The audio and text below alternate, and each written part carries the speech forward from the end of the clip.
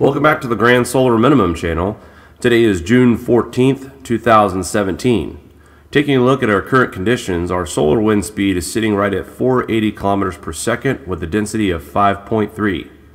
Today, AR 2662 breaks our 4-day spotless streak, sunspot number 11.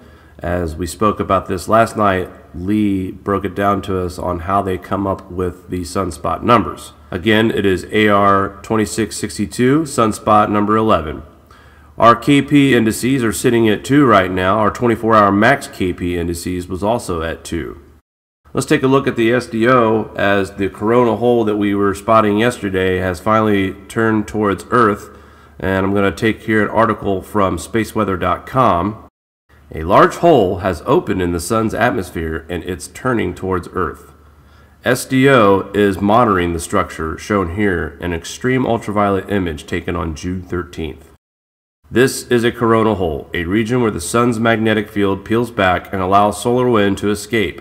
A fast-moving stream of solar wind from this coronal hole is expected to arrive on June 16th, possibly sparking a G1 class geomagnetic storm. High-latitude sky watchers should be alert for auroras, especially in the southern hemisphere where autumn darkness favors visibility. Forecasters note that this stream is unusually fast, with wind speeds as high as 700 kilometers per second.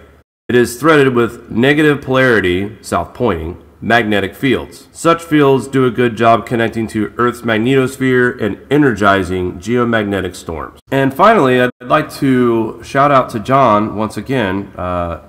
John is a subscriber of the Grand Solar Minimum, and he is very knowledgeable on the subject.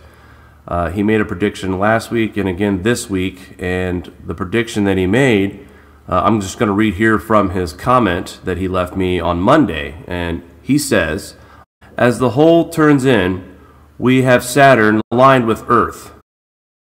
No geomagnetic storms and a backside CME coupling with our orbital plane.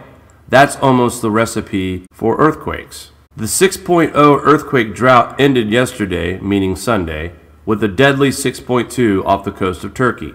The factors I mentioned are in play, so another 6.0 or higher is on our doorstep, likely closer to 7.0. And the reason why I wanted to mention this is that overnight hours, early morning, we had a 7.1 earthquake in Guatemala. Now, the USGS has downgraded it to 6.9, but I just thought it was interesting. The first thing I thought of when I saw this report this morning was what John had said to me with the alignment of Saturn, with this coronal hole. The ingredients were there for the 7 or higher earthquake. So good job again, John. We appreciate your input as always. All right, that's going to do it for us today, folks. Please like and share, and we'll talk soon.